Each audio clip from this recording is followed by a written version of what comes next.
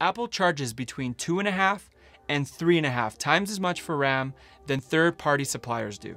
Fortunately, there are a few Macs like the Mac Pro and this lovely new 2020 iMac that have their RAM slots user accessible. Today, I'll be showing you how easy it is to upgrade your RAM on the iMac and help you save literally thousands of dollars depending on your RAM capacity needs.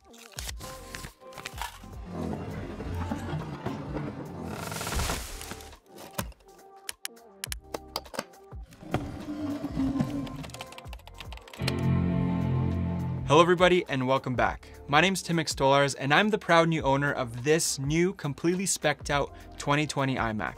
Completely spec'd out minus the RAM, that is, because I chose to keep the base 8GB RAM configuration and upgrade the RAM myself, saving myself a whopping $380 US for 32GB of RAM by purchasing through a third party on Amazon. If I needed 128GB, it would have cost me just over $685 through the same retailer, while Apple wants to charge you $2,600. That is an insane amount of coin, and there is absolutely no consequences for doing this yourself.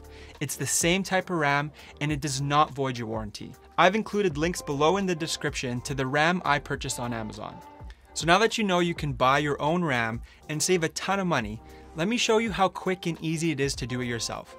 Items you will need to complete this upgrade consist of microfiber cloth or a towel, and a dull pointed object to press a small button. I personally chose a mechanical pencil. To start, turn off your computer and unplug it. Then gently place it face down on its screen so you can access the backside.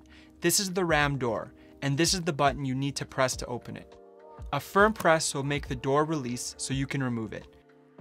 Inside you will see these two tabs. Press them outwards and lightly pull up. Now this is where you have a few options depending on how much RAM you chose to buy. Option 1 is to take these two 4GB RAM sticks out that came in the base configuration and replace them with two fresh ones that you purchased, or fill up the whole thing with 4 new ones.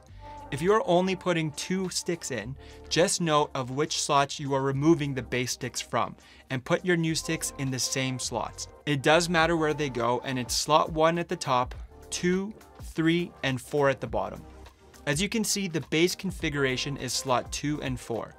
Option 2 is to take 2 fresh sticks and put them in the RAM slots that are not occupied. This is slots 1 and 3. If you purchase anything besides 4GB of RAM sticks, then you're going to be mixing your RAM capacities. And this will work, but your RAM speeds drop from 2667 MHz to 2133 MHz, as shown here. I see online that if you reconfigure the RAM sticks that came with the base model and put them in slots 1 and 2, and then put the ones you purchased in 3 and 4, you can get your RAM speed back to 2267 MHz with the 8 additional gigabytes of RAM. Do not do this.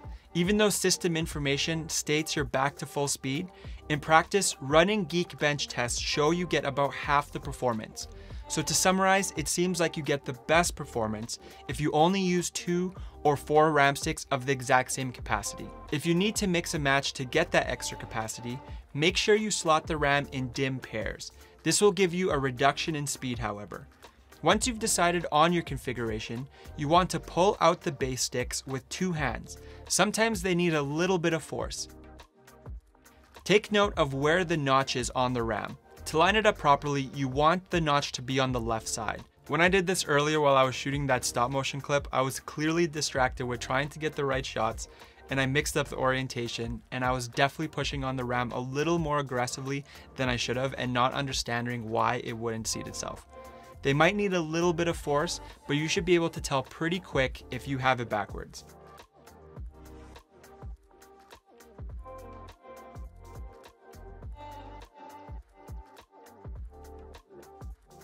Once the RAM is in, push the tabs inwards and the whole cage back inside. Line the RAM door up and push that back in as well.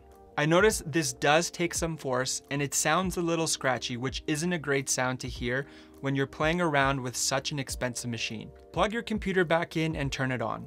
You will notice that boot up takes a little bit more time than usual, but this is normal.